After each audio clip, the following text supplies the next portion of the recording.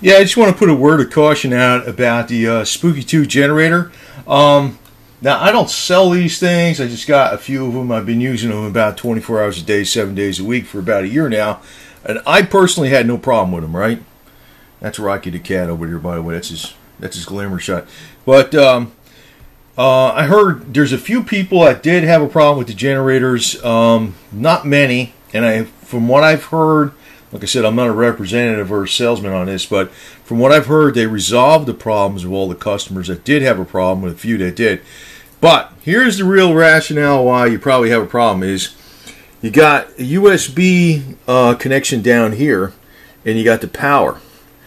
This has to be powered in by the power from the wall socket or your your battery backup power strip or something like that. It has to be powered up from the 115 volt household current and not just from the USB. This generator can turn on physically just from the USB connection here on a computer. So, for instance, if the electricity goes out or you accidentally turn off the power by knocking the cord or something from the power into the wall outlet, the generator will still be on, but that is not good for a certain chip that's inside of it. And that has likely been the problem with a few of these where they had a problem with, because it'll burn up a certain chip that's in there. Now, what they're going to do in the future is they're going to put this big, I know it's in the instructions not to do that. You must power it by the power cord. You can't be powering it by the USB. The USB is only to send the signal from the program itself, the program. It's not to power the device. That will hurt the device after a while, but it doesn't like break the whole thing. It breaks one little chip. And the older models have a chip that can be replaced. I don't know what it costs, but I never had a problem with it. I've been using this 24 hours a day, 7 days a week for a year now, and it's not giving me a problem, but almost a year. They're constantly on, and they're accurate, and I don't see any frequency generators this cheap for this accurate that work with this program, let alone work with this program. So in my personal opinion, it's a great deal, but some people had a problem. And I heard they resolved the problems of anybody, the few people that had problems, right? Even if it wasn't, the fault of the generator.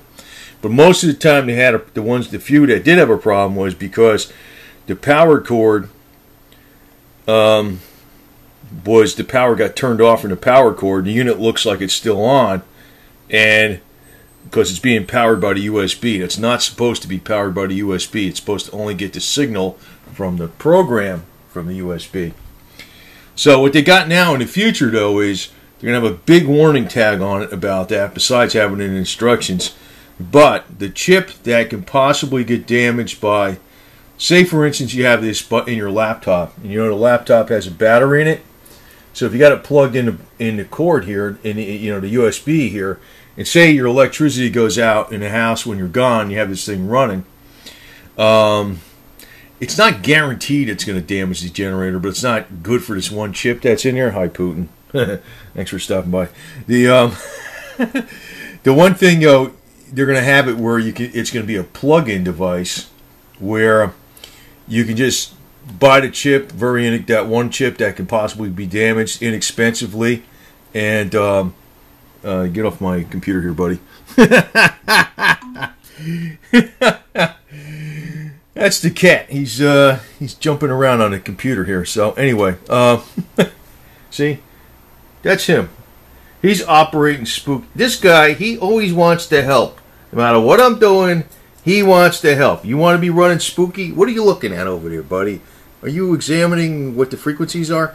Anyway, I didn't rehearse this. This cat has got his mind of his own. Okay, so anyway, if the thing gives you a problem like that chip breaks or something because the power went off and you had the USB plugged in your laptop for so many hours, that doesn't necessarily mean it's going to break it. But if it does, they're going to have it so you can buy the chip itself only inexpensively, and you just plug. They're gonna have it as a plug-in, not even a solder in. But here you go. So these people are okay. I mean, I think they're okay. I don't know who the hell they are, but I think they're okay. I'm not a salesman. I don't freaking sell this stuff. I don't have no financial connection to them. I'm an end user. I think it's a good deal. And Mr. Cat thinks. See, these are my mice. These are my little Ferrari mice, right? Right, buddy? Hi. When they squint like that, that means they're affectionate. Anyway. Oh, by the way, I don't know what kind of video this is, but I'm going to show you Goldie. Goldie, if you remember who the hell Goldie is. See how big he's getting? He's like, ooh, that's boom. You hear that boom? You heard a boom. That's New Year's Eve. Boom. Anyway, so he's running by the cat food. Where you going? Anyway, so Goldie's getting big. He's still a kitten, but he's getting big. And just want to put this out here as the people that have this spooky thing, the Spooky2 device, they're not screwed up. I think they're real honest, man. So they're offering it very cheap. And, you know, any problems they run into, they're trying to resolve right away, keep everybody happy and blah, blah, blah. And yeah, and it could be possible if you have it plugged in by the USB device that you will, what the hell you call it? Messing up the generator by, you know, if the power goes off in the house and you have it plugged in on a laptop, right, by the USB, because the laptop battery will keep it powered to the generator for I don't know how long, you know, maybe a couple hours or more, maybe longer than that. And I don't know if that would hurt the generator. That might. So if that happens, though, like I said, the new ones are going to have a little plug-in chip. Just buy a replacement plug-in chip for cheap and just plug it in. You're all set to go. So, anyway, right, buddy. Thanks for running Spooky, Putin. Man, you're a funny cat. You know that? You know that?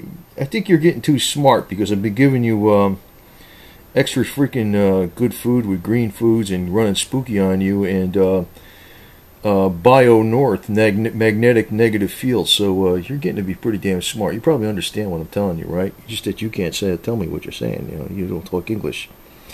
You're a smart cat, buddy. Anyway, over and out.